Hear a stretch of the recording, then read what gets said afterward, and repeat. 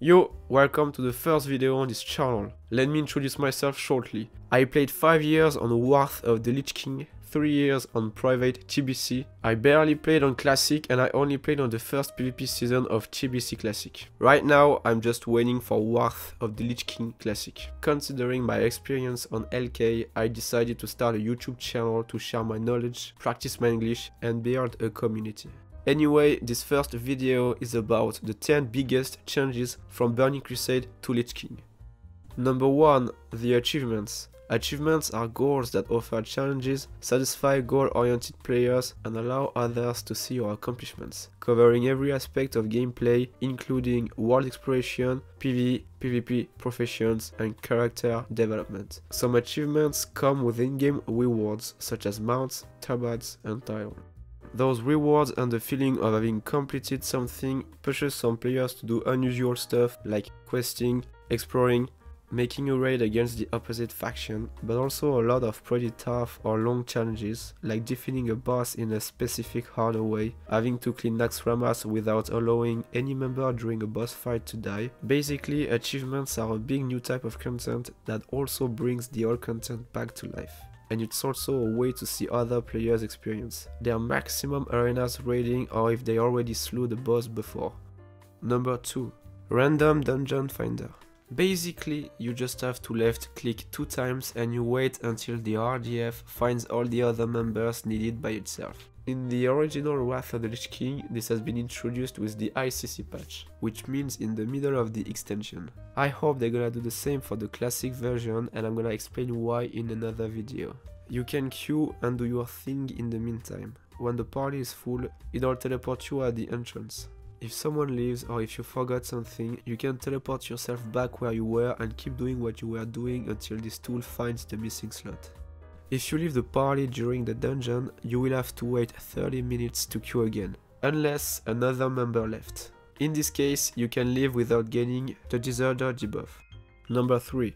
The mounts related changes. I didn't find a better name. The mount system received a few changes / improvements. The casting time has been reduced from 3 seconds to 1.5, which I think is a good thing, even if it allows people to run away from PvP encounters easier, and I don't like that, because I love world PvP. And the second change, which is clearly and objectively an improvement, a separated bag for your mounts. It means that your mounts are no longer gonna be placed in your bags, but instead in your character info. Equal more space in your bags and having all of your mounts on you all the time. Besides that, water no longer dismounts you, which is really appreciable. Number 4. Inscription.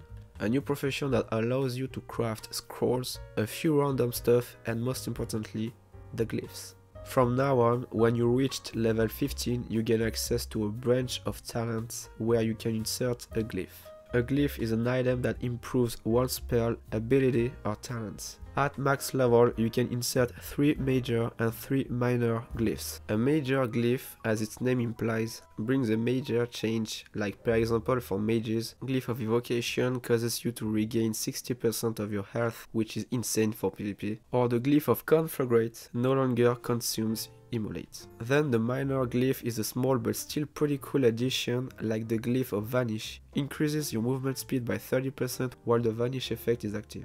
Anyway, some really powerful features. It is a new type of optimization. Number 5. The infamous door specialization. One of my favorite novelties of the extension. No more having to spend hundreds of golds per week just to be able to raid into PvP. No more having to replace your binds each time. Now you can PvP whenever you want to and switch to your PvE spec only when you have to. Instead of queuing BG in PvE spec because you know that you're gonna raid in 3 hours or hesitating to queue arenas for the same reason. One of the best things in this extension. Number 6. Statistics update. What I mean is that there is no longer a difference between spell damage and spell healing, between melee attack power and ranged attack power, or melee / spell, crit, hit, haste.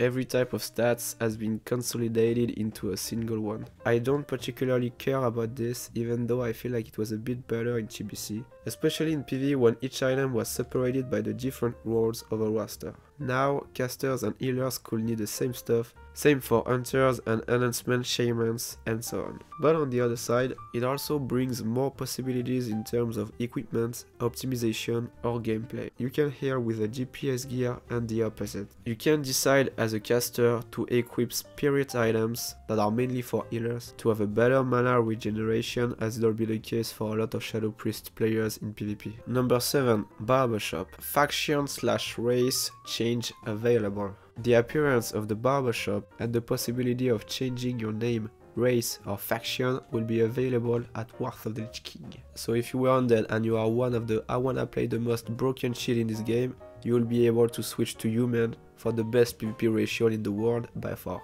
This means that you can also have characters from both factions in the same realm. So if you like playing on both factions, you're free to do it. Or if you're just a crybaby that just got killed by someone from the opposite faction, you can create a level 1 and insult this guy so he can see what kind of pussy you are. Number 8. Heroic mode and 10/25 options. On the Burning Crusade there were specific 25-man raids and specific 10-man raids. On LK, each new raid has a 25/10 mode. The 25 mode drops better high-level equipment and is supposed to be harder than a 10 raid mode. Moreover, concerning the last 3 big raids of the extension, Trial of the Crusader, Icecrown Citadel, and the Ruby Sanctum, there's also a heroic and a normal mode. Heroic and normal modes are on a separated lockout. The fact that there are different modes of raid means that there are also different versions of the same set. You got the Tier 7 10-man and the Tier 7 25-man, or the Tier 10 10-man, 25-man. It's not exactly like that, but it's the idea. Number 9. Pushback Reduction. As a PvP guy that mains mage, this is by far my favorite modification of this video. Simply because I think the pushback is the worst boring and frustrating mechanic in Burning Crusade. And in Wrath of the Lich King, this shit has been nerfed a lot. In TBC, each hit you received could make the casting time increased by 1.5. Now the first and second hit will add 0.5 each to the casting time. All hits after the second will have no effect. And this is without any kind of pushback reduction from talents or items. So 1 second is the maximum your casting time can be delayed. Cause in TBC, if you don't have your Icy Vein or if it gets dispelled, good luck to cast a single fucking spell besides having 0 spell haste. Number 10. PvE and PvP Currency System. Both in PvE and in PvP it has changed. In PvE, instead of having only one kind of badge that allows you to buy every items, whether they are high level or not, you have a different type of emblem for each major patch. Emblem of heroism, of valor, of conquest, of triumph, and of frost, with the possibility of exchanging an emblem for an inferior one. Concerning the PvP system, the battlegrounds marks has been removed from the game, which means you only need honor points that is also way easier to farm. Some PvP parts requires both honor and arena points, which wasn't the case in TBC.